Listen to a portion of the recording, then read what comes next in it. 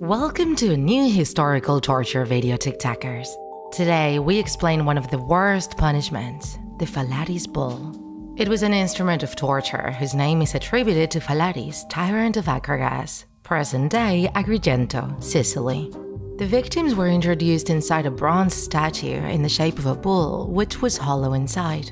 This sculpture was placed on top of a bonfire, causing the temperature inside to rise enormously, turning it into an oven.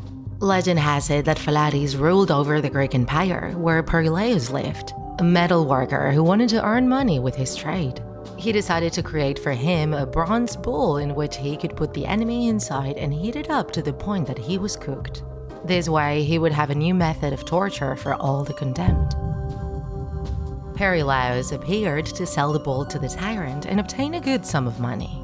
However, Phalaris was known for his unpredictable reactions and extreme cruelty. And when the time came to test the invention, he ordered his subordinates to test it with the creator himself.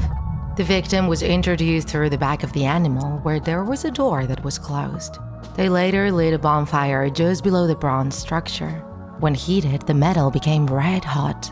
The temperature rose before reaching 100 degrees. Perilaus could hardly breathe, and shortly after, he was already dead. This form of torture, as it occurred inside a sculpture, didn't allow people to see the suffering suffered by the condemned. Therefore, to increase the fear produced by that punishment, the inventor left the bull's mouth open, so that the odors and vapors that were produced when cooking the body came out through it. In this way, when the condemned man screamed in pain, the sound that came out of the hole was similar to the blowing of a bull.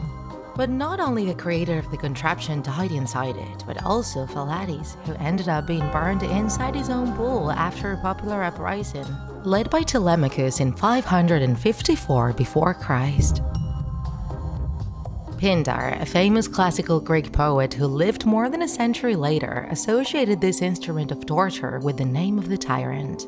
It is said that the Bull of Phalaris certainly existed in Agrigento, and that it was transferred to Carthage by the Carthaginians when the city was taken by Scipio the Greater, and that the bull and other stolen works of art were returned to their city thanks to Scipio the Lesser, who put an end to the Third Punic War. Phalaris' torment was even mentioned by Aristotle, although without going into much detail when speaking of depraved actions.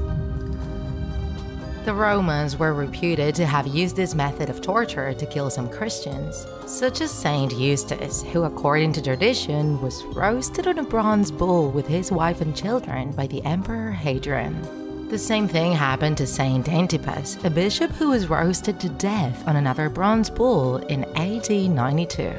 In some museums dedicated to the instruments of torture in history, you can find reproductions of this bull, which gives us an idea of the worst side of the human being and how far the creative imagination could go to create terror and pain.